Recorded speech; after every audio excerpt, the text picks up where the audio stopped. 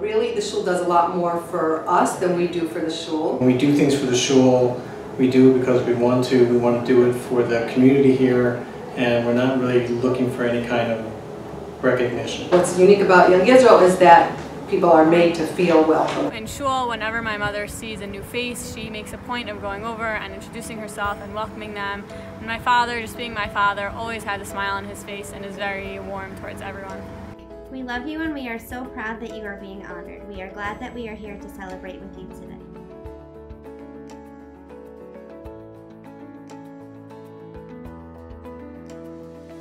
I obviously do not have favorites in the shul, but if I did, it would probably be Mark and Chava Kurtz. Mark and Chava, who have been here really since I think Ruth and I came to the community, embodies so much of what the YIPC is all about.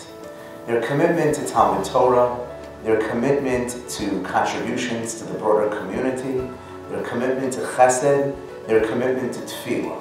The way in which they carry themselves and go about educating and inspiring their own children is really a model to the rest of the shul. From their contributions to the programming of the shul, in particular the incredible women's programming that has evolved around our shul, to the various minyanim and tfilos, to Mark's signature response to so many of my drushes and shiurim. So now what do I do? Now how do I implement what it is that you're suggesting? Chava's incessant time that she puts into planning the educational activities for the women on Shavuos and other times throughout the year when the Rebbitzin speaks are really something we all look forward to. My children look forward to going.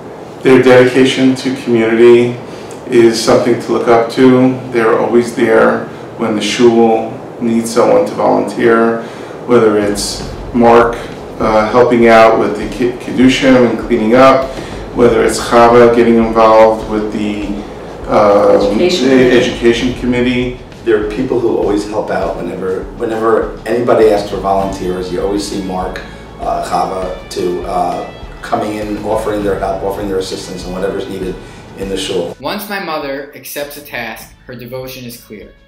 Whether it's helping one of us kids through a challenge at home or planning a shul event, it becomes her life, and she's literally thinking about it every hour of the day and night, and her commitment is to the very end. My father is just one of those people that you want to be around.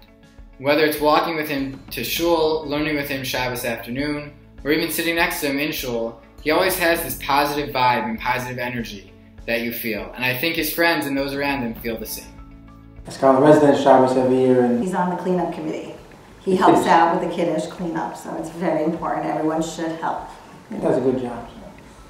He set a fine example for all in the shul to contribute and to be involved and to be strong members within our own little community of family.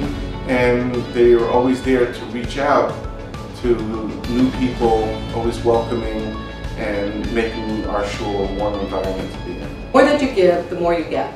So that might sound cliche, but it's true. If you get involved, you feel more part of the shul, you feel more part of the community, and you have a say in what programming might happen, what events happen.